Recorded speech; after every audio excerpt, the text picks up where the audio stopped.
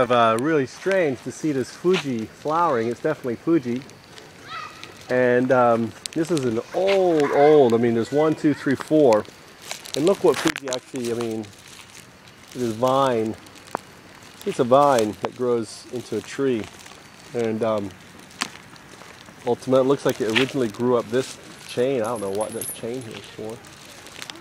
But they just cut it. So I wonder if it would have had a lot more flowering if the guy hadn't cut it down. It's like, you know, look at this one here. Look how these vines all just came together. This couldn't have been, you know, I don't know how, this was multiple vines, you can tell, that came up. And it's really strange to see Fuji flowering now, when usually it flowers in early April.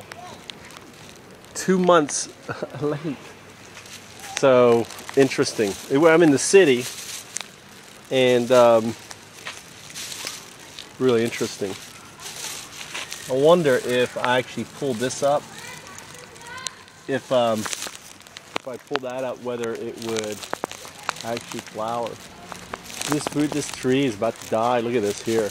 You know, it's just, I mean, it's, maybe that flowering is an act of desperation. I don't know. I'm dying. Let's get some flowering. You know, spread the seed before I go.